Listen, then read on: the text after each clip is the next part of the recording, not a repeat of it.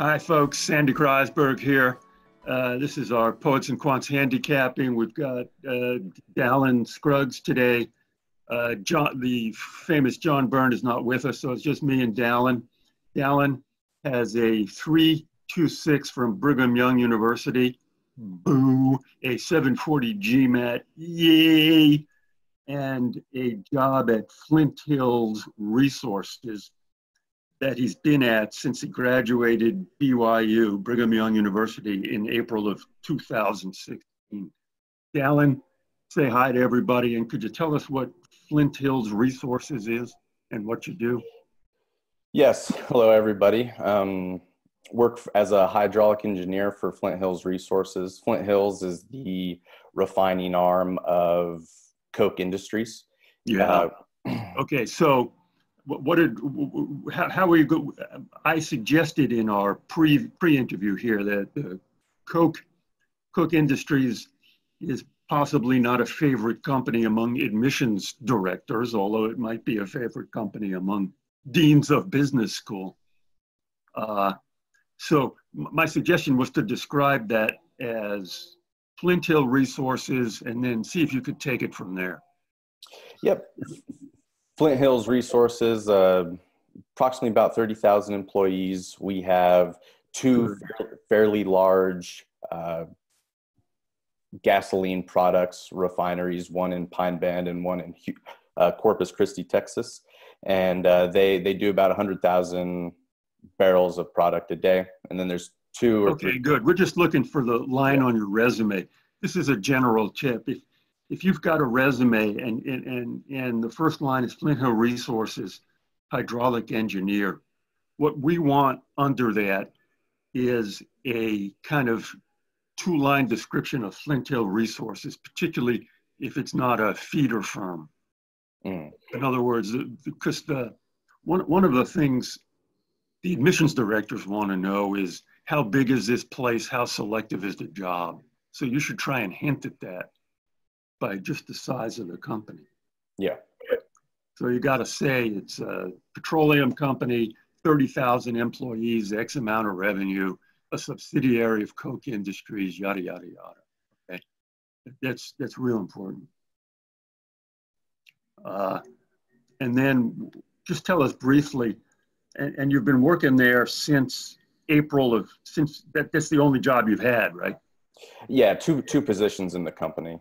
So I was selected out of school for a rotational leadership development program. Yeah, that's selected out of 6 interns for a 2-year training program. Yeah, rotational leadership programs are a plus. People view those as selective gigs. And you did that for 2 years, close enough. And what do you do now? I'm a hydraulic engineer, so I'm responsible for the hydraulic performance of about 600 miles of pipe. And so that includes making sure we can get product to new customers and working with commercial on establishing new deals, and then ensuring that the day-to-day operation is safe. Yeah. And okay, what you've done in your resume is very good. What you've highlighted is things that you've improved, okay? This thing you challenge the practice of over-designing pumps. People, yes. Business schools like that. So you've had a management role within your role as a hydraulic engineer. You see, they view hydraulic engineering as just smart guy, scientifically minded, head down kind of guy. In other words, studying and doing his work. But you've got a history of getting involved in design, and there was another thing you did that was impressive. Oh yeah, you wrote this butane Bible, which was a kind of, guidebook for how to improve the relationship with butane. So we don't need the details, but that's another real positive. Yep. That you should stress. Okay, so where do you want to go to business school? I would like to go to either Harvard or Wharton or Kellogg would be my top 3, but I'm planning on applying to about 10 schools round 1 and ranging, I've chosen 10 schools to apply to, ranging from number 1 to number 20, all of Yeah, which I think I'd be happy at. Yeah. 326, 740 GMAT. Harvard and Wharton accept a lot of engineers. They accept a lot of oil and gas guys. They typically come from oil and gas majors, and they probably have 730 GMAT and higher GPA. So that's going to be a real competitive cohort for you. The white male energy cohort at Harvard, Stanford, and Wharton is pretty competitive. And that's the kind of cohort you'll be in. Yeah. So those schools are real reaches. That's my guess. If you could, who are you going to get to write your recommendations? I have my supervisor writing one, and the other is the supervisor of what we call the process control center. So everything that is controlled remotely on all these pipelines is controlled. Well, the pipeline you have to control now is your pipeline into the schools. Okay, so how much control do you have over those guys, or how much suggestiveness do you have?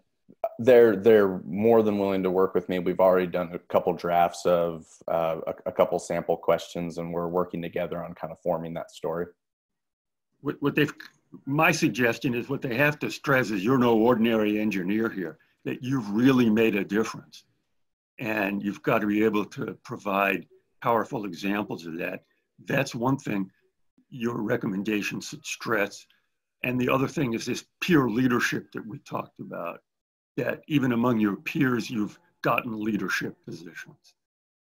So I don't know whether you've done that, but that would be my suggestions. Yeah. For those guys.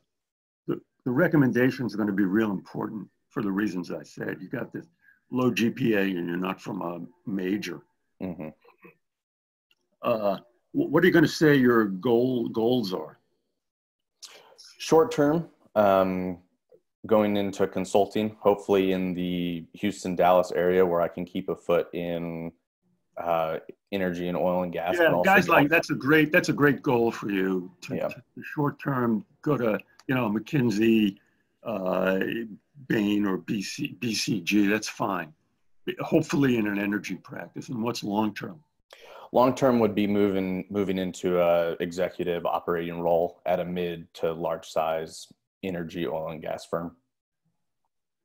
All right. Good, close enough for, maybe close enough for government work. What you want to stress is you want to be an impactful energy leader, particularly given the challenges facing the energy business, and that, the petroleum is going to be with us for a long time. And what you'd like to do is just make it as optimized as possible and explore new energy initiatives, energy platforms, energy sources. That's got that aspirational part of it. Yeah, should be part of your long-term goal. You get me? Mm-hmm. You're an energy do-gooder. Yes. What you want to do is have this impact beyond yourself, in addition to what you did say here, which is just, I want to be a good CEO. You want to include this aspirational part. Mm-hmm. And to the extent your recommenders can pick up that, can hum that tune, that would be good too. Yeah. The rest of this is pretty good. I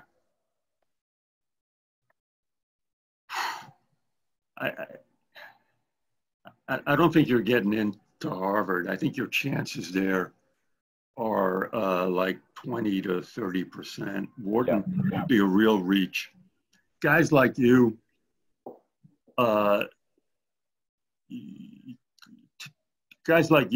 wind up in places like Darden, which is where your dreams can come true. Mm-hmm. We mentioned in the pre-interview that you knew that, right? Yeah. Have you had contact with people there? Yep, I've reached out to the admissions office and then spoken with 2 of their current students at Darden. Yeah, what did they say? Yeah, the students really like the program. Both the students I spoke to are planning on going into consulting short term, and they talked about the case method and the great academic experience that they're having at Darden. Good. I think that Darden's a place where if you network, you can possibly make a difference. So you should, if there's a way to get a formal interview or a pre-interview, if you could network with the student body, if you could even network through your LDS connections, Mm-hmm. that would be good too. So I think that's your story. At Tuck, smaller, it's your kind of place, but I think it's just going to be a reach there. And that's the way I'm reading this, Dallin. Okay. Yeah. Mm-hmm. So, good luck, and let us know how it turns out. Okay. Sounds good. Yeah. Thank you. Okay. Signing off here.